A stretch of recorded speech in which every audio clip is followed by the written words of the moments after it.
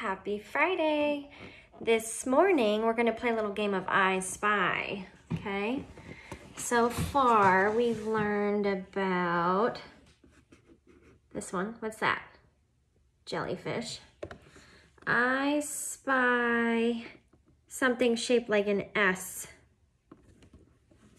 We learned about seahorses. I spy something with 5 arms. I spy something that has 8 legs. Today, we're going to learn all about the octopus.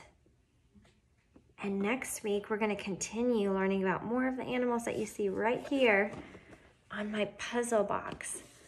I'm going to have my daughter, Brooke, work on this puzzle, and I can't wait to show it to you when she's finished.